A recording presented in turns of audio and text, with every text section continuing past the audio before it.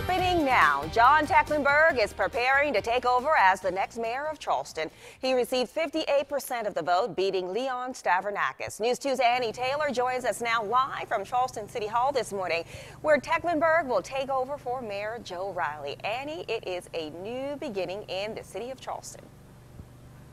Yes, it is. Good morning, Octavia. And you know who's going to wake up on the right side of the bed? Well, that is John Tecklenburg.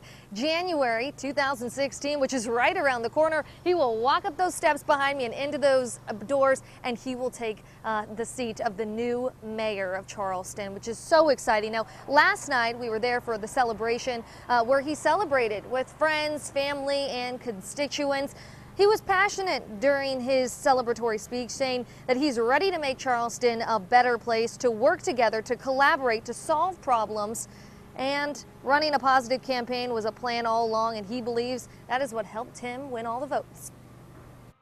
Well, I think it's a real sign that the positive message of being positive and being optimistic and talking about issues that impact our quality of life really resonated with voters in this election today.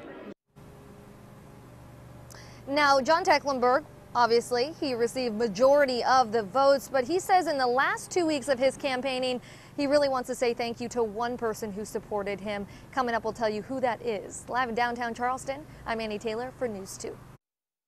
The work to do to deal with traffic, to deal with our schools, to deal with our future. And so I need all of you to help me work with our new mayor, again, to make Charleston the very, very best place that it can be moving forward.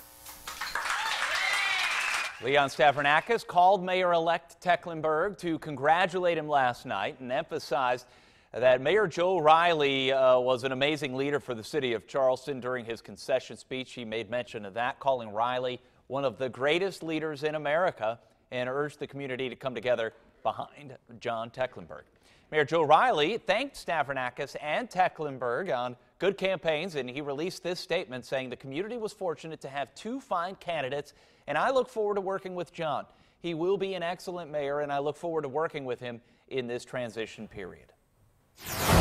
There were two runoffs for Charleston City Council. In District 1, incumbent Gary White narrowly defeated Sean Pinkston with 52% of the vote.